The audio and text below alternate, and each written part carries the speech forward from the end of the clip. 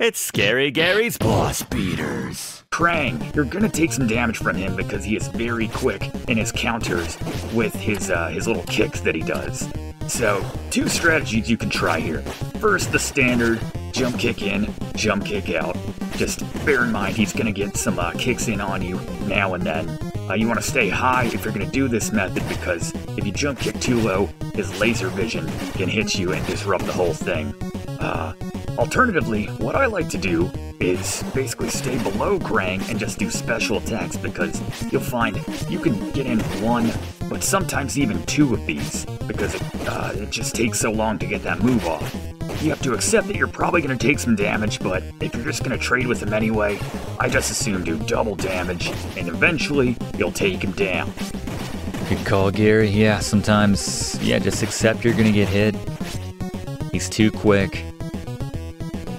Might burn our first life here. That's alright, if we can get to Shredder with a few in the bank, we might have this. Alright, there it is, first death. No death run compromised. But I'll take that at one of the final bosses in an arcade game. You can see we got a double off in there. Depending on the positioning,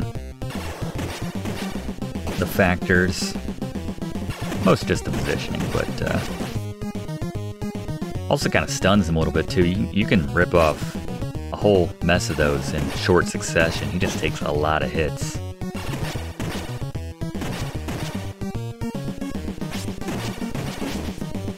Still not flashing. That was nice. Got 4 off. That's 8 hits right there.